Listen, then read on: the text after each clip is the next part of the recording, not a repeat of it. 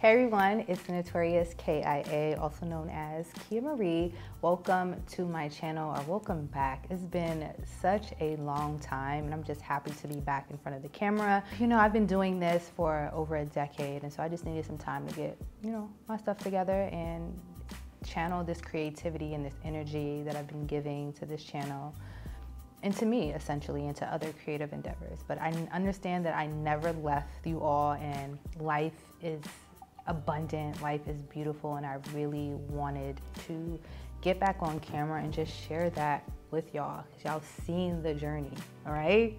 Y'all not new to this, so I really wanted to check back in with my OG community. Y'all been holding me down for, like over a decade, and I want to let y'all know I love y'all, appreciate y'all. I ain't going nowhere. I just have to reevaluate what YouTube looks like for me. Other than that, I'm amazing. Life is beautiful. As you can see, I've moved. If you've been following along on other platforms, you know that I'm thriving, that I'm accomplishing goals. I'm doing everything that I said I was gonna do. I'm doing it. Over this last year, I really zeroed in on my personal style. I dug deep into who Kia is as a person, so naturally my style would kind of transition as well. I think it's really important for you to know who you are before you can honestly understand your personal style. So take time, it's a journey. Take time of self-discovery, self-realization, and just self-knowledge, self-mastery. So of course it's Earth Month. If I was gonna come back on YouTube, of course I have to come back with a thrift haul and lookbook.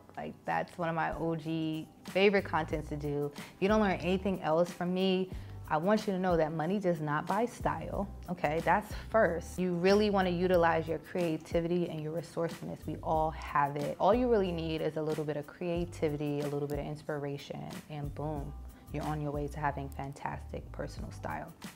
But anyway, let's get into this thrift haul. It was fun thrifting. It's been a couple of months since I stepped into a thrift store, so I had a new mind, new focus, so to say. And so let's get into it. First up, I picked up this polo men's shirt. Of course, always check out the men's department for that oversized button-up shirts, and they are vast. There are so many for you to choose from.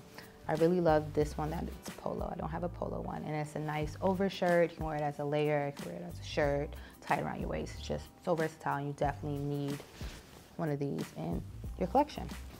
I had to get it in a slightly different color. Are these the same? No, there's some color variation here, but this one is a little bit more dressy. This is more cottony. This is more heading to the office. And excuse the wrinkledness, I packed it on my way to LA this past weekend. But this is also another great layering piece. It's I'm really loving, or always really loved menswear and suiting and stuff. So this kind of just fits within that vibe. Yeah, definitely make sure you check out the thrift store. It's yeah, you'll find trends at the thrift store. But for basics, like a button-up shirt, don't spend all your money on basics, especially a button-up shirt. If you like it oversized, head to the men's section.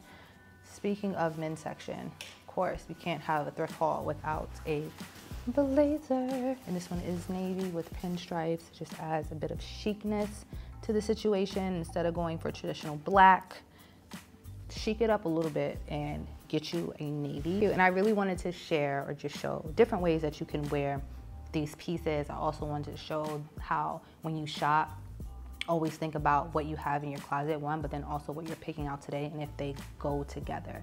So I really wanted to showcase and utilize all the pieces interchangeably. That's cohesion. Always shop with that in mind. Just picking up things because you like it, okay. We like to do a lot of things that are bad for us, all right? So think about how you can incorporate this piece into your current closet, current wardrobe, your current style. Always think about you. You are at the forefront of your style. Don't think about the trends, don't think about what somebody else is doing. Think about you. How does this work for you? It's Earth Month. I always talk about sustainability here on this channel, and my approach is definitely wearing the clothes you already have, getting creative with the clothes that you wear, remixing to give your clothes a new life through upcycling and DIYing, and just understanding the versatility of your closet. If you're gonna bring something into your wardrobe, whether it's thrifted or not, Always ask yourself, it's like the rule of 3. Can I wear this in at least 3 different ways? Can I think of at least 3 different pieces in my closet that I can wear with this piece? You know, mindset, just change the way you shop. There's nothing wrong with shopping, but make it make sense, girl, okay? Next up, I know the girlies have been loving like the maxi skirts and stuff, but I found this one. It is Ralph Lauren. Is it Ralph Lauren or Ralph Lauren? Tomato, either way. The skirt is really cute. I really developed my style, or a portion of my style would attribute to wearing uniforms in elementary school, because you literally got 1 pair of pants, 1 skirt, 1 dress. And it was just like, okay, how am I going to give this item a new life? We should turn this, well, matter of fact, we didn't even have a skirt. I didn't even have a skirt. I had the pants and the dress. So I used to take the dress part and tuck it in the bottom of the skirt. A lot of the girls at the school used to do that and just wear it as a skirt. I'm telling you, just like, when we talk about personal style, think back to those childhood memories, those core memories, those things I used to live by, and incorporate that into your style when it comes to just fashion. That's how you just move more in alignment with who you are and make it make sense, all right? Make it make sense. I really have pretty much a uniform at this point. I know the colors that I like. I know exactly what I'm gonna wear. I know the foundation, the formulation of my favorite outfits, like a blazer, of course, oversized button-up shirt, of course, a hat with these braids, of course. I'm gonna tie a sweater around my shoulders because she a little bralette, all right? Next up, I'm stupid. I picked up these shorts, you know, similar. That's the thing. It's like buying similar colors or the same colors, but in different garments. So you know if it's too chilly or if you want to give a different look, you can just throw on the shorts, but essentially you can pair it with the same top. Once again, getting the most out of your closet, okay? No matter the season. Boom. But yeah, these shorts are so cute. Definitely a steal. They were $8. I found some of these at Oak and Fort. They were at least like $70 something. I'm telling you, girls. And even if you found like a pair of trousers, you just cut them into, I feel like I have a video on my channel of making trousers into shorts, like OD video. But yeah, like, get creative. There's no rules when it comes to fashion. That's why I'm an advocate for, I don't look at the sizes in thrift stores, and I know that speaking from a place of skinny privilege, but it is what it is. I can't help who I am, and so I'm going to share tips that can help people who can relate. I'm definitely also from the school of genderless fashion. Like, I'll shop in the men's section, shop in the women's section. Like, it doesn't matter. Everything is interchangeable. If you like it, I love it, okay? Let's start shopping and dressing for ourselves, not for anybody else, anybody's approval. And I know it's easier said than done, but I'm telling you, work on yourself and you will ascend over all this BS, okay? I also picked up this camisole or nightgown teddy situation. It's a little too big for me, honestly.